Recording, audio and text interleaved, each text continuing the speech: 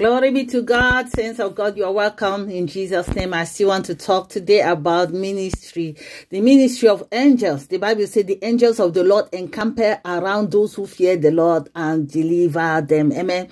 So angels, they have their ministry here to work for those who are held salvation if you are born again Christian. Amen. So Satan too have his own demons who are fallen angels who cause havoc here on earth. So but God's ministry, he has his own angels. They work for us. I want to talk about deliverance angels today. So I was praying for my sister when I was a missionary in Finland for them to come to know Christ, because in my family I'm the only first one that was saved. So I was praying for my sister to be saved. So I was doing some fasting during that. I was fasting for other things, but I was just including them in the prayer. So I was using this scripture that the Bible says, believe on the Lord Jesus Christ and you shall be saved and your household. I was taking that promises to God. I said, Lord, you have to deliver them. You have to save them.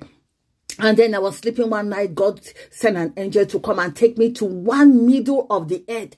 In the middle of earth, no mountain, no sea, nothing. It was just a flat, dry land. And in the middle of the earth, there was a big round mountain. And that big concrete on the ground. So this an angel of the Satan principality was standing on top of this concrete that was sealed on the ground. Then now this my own big angel came and pushed that principality that was standing and watching that cement on the ground. So he opened now this ground, this cement, and all of a sudden there were souls stuck inside.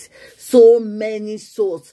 All of them were put in there. That was when God showed me how the souls of people look like. They look like a fetus of the stomach, like a child that is not yet born, like a new baby, you know, something. They were all stuck inside on the ground, on the earth where Satan has locked their souls there. So they were all putting their hand up and say, sister, can you help me too? Can you help me too? Can you help me too? So I was looking inside the hole, All of a sudden I saw my sister there. I said, that one, bring that one out.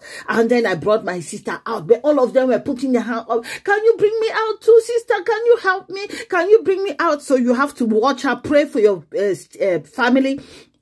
Pray for your brothers and sisters. Pray for people, because you can see people walking on the face of the earth, but they are locked down in a demonic prison by a Satan principality. Amen. Their soul is locked up there. So when you see people behaving sometimes on the earth, you have to pray for them for their deliverance. Amen. In Jesus' name. So see what the scripture says here in the book of Daniel. Daniel 3 and verse 28. So Nicodemus will say, blessed be the Lord. He said, blessed be the God of Shadrach, Meshach, and Abednego, who have sent his angel to deliver his servant who trusted in him. Amen. In Jesus Christ.